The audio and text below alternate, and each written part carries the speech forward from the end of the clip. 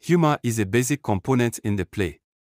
Validate this statement basing argument on the play Parliament of by Adepo Sidon. 20 marks. Introduction. Humor is the technique used by an artist which brings amusement to the reader, listener, or audience. A good example of the use of humor is when during the debate in Parliament of Owls, the rebel owl, Feathered Beak, in responding to Moneybags' high-handedness uses a verbal item in his speech which Moneybags can't understand or pronounce well. They converse.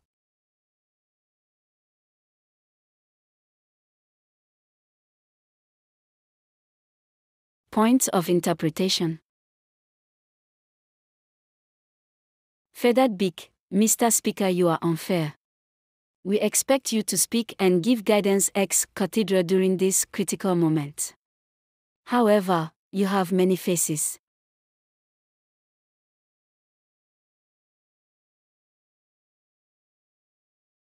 Moneybags interjects. Mr. Speaker, see, he is now insulting you, calling you ex what? Are you ex officio, ex whatever it is he called you? XAX, there is laughter and loud hooting, cathedral. Mr. Speaker, is this a cathedral or a parliament? Red string, Mr. Speaker, a cathedral or parliament?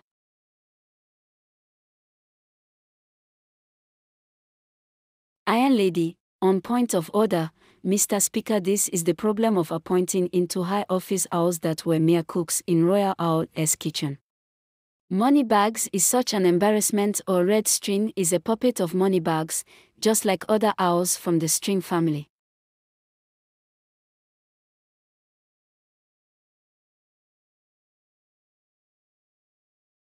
Here, Moneybags, who is Speaker cum Moneybags, is made to look a fool as he doesn't understand and can't even pronounce the expressions ex cathedra which Feathered Beak uses and ends up confusing it with cathedra. Ex cathedra is an expression meaning with the authority derived from one's office or position. Feathered Beak meant Moneybags, who combines the roles of a speaker and also as member of parliament, is supposed to give guidance derived from his position as a speaker. Another example of a humorous episode is when Socialite Owl, wishing to give false praise to Royal Owl, forcing him well, says,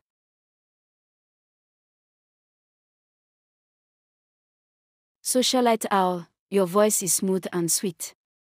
It brings nostalgia on this suspicious occasion, Your Majesty. This is quite farcical as she uses the wrong word, suspicious, instead of using auspicious.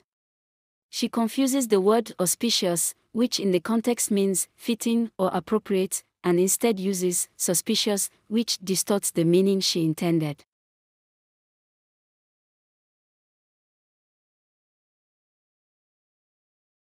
Conclusion.